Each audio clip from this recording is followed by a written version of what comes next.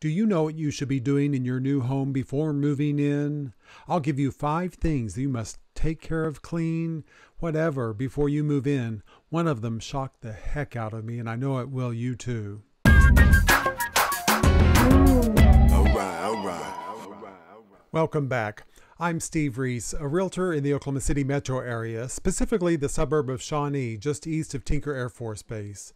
I run the soldonshawnee.com real estate and community blog, and I'm deeply involved in the advocacy of property rights through the local, state, and national associations of realtors. And on this channel, I tell you everything you need to know about relocating to the Oklahoma City metro area. So, you're getting ready to close on a new house in a few days. Did you know that there are some things that you need to do before moving in? So unless it's a brand new construction, and even then I would proceed with caution, you've got to do a few things to protect yourself from just general dirtiness and also from evil germs. My advice has always been to always change the locks for your safety. You never know where keys are and how many that have been given to friends and neighbors and friends of your children or whomever. So always replace the locks. Call a locksmith for that. I've got resources for that on my website. I'll put a link down in the show notes. In the description. And then also replace the toilet seats. You just want your own funk on there, nobody else's. So replace the locks and the toilet seats. Some of you may know, depends on how much experience you have in buying and selling real estate, the seller's only expected to leave their house in broom clean condition. There are going to be varying levels of cleanliness that sellers will leave their home. It might be swept out and just kind of left that way. Some sellers might even hire a professional house cleaner or do a really good job of cleaning it ahead of time for you. Some may not even do a very good job of leaving it in broom clean condition. Nevertheless, you want it to be as clean as possible when you move in. So part of what I would ask you to do, just for your own protection, there are going to be 5 things I'm going to list here. Starting at the top, the ceiling fan blades. Y'all, there could be layers of dust that you can't see, or maybe you could see because they're hanging off, but you want to clean the fan blades. They'll spread around germs and dust that might have stuff on there you don't even want to think about. Also, it would knock things off of upper cabinets and clean those fan blades. If there's a refrigerator in the house, you want to clean that really well with vinegar or whatever you use to disinfect. There are probably commercial things out there for that, but clean out the refrigerator really well. That's a hotbed of germs in there. The carpets. I would consider hiring a professional carpet cleaner, and I've got some in that list on the resources page of my website. At the very least, vacuum them really well with a good vacuum cleaner. Change dump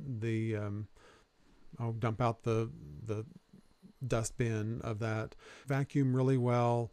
Maybe rent or buy a shampooer to shampoo the carpets yourself. There's God knows what in those carpets, and if you all are going to really be comfortable and on the floor watching a movie or just living in your home the way you want to, you want those carpets to be really clean. Again, there's several really good. Actually, there are a couple of really good carpet cleaners in the Shawnee area, many in the Oklahoma City area. I can hook you up with. Bathrooms. You really want to get the bathrooms clean. Like I said, replace the toilet seats, but scrub every surface around there in the sinks, in the drawers where you might put your toothbrush. There might be a way that people have brushed stuff up against the underside of the drawers. Just any surface that you can think of that might touch your stuff, get it clean and disinfected. This last one shocked the heck out of me, and it came to me by accident, and it's the reason why I'm recording this video for y'all today. That is a dishwasher. So I had noticed that our dishwasher hadn't been cleaning as well as it had in the past, and I know this to be true, but I just really didn't think about it because we're pretty clean people, and so I thought. But obviously our dishes aren't that clean when they go in sometimes, and y'all, there's some stuff at the bottom of the dishwasher that is going to be dirtier than you ever imagined, and I was shocked. So there's probably a turnaround thingy at the bottom that just pulls out. There's some things down in the bottom of the dishwasher basin that come apart and come out, and then there was this big screen that came out that looked like the size of a platter. Pull that out. Oh my gosh, y'all.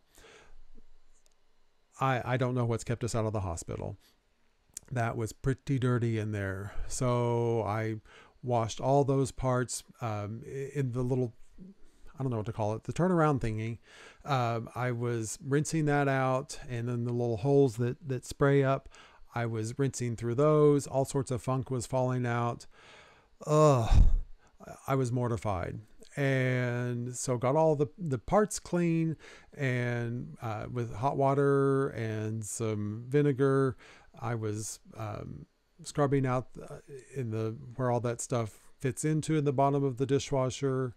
Put everything back in and ran an ultimate scrubber with sanitized setting and everything on the dishwasher, just as long as and hot as I could get it to go.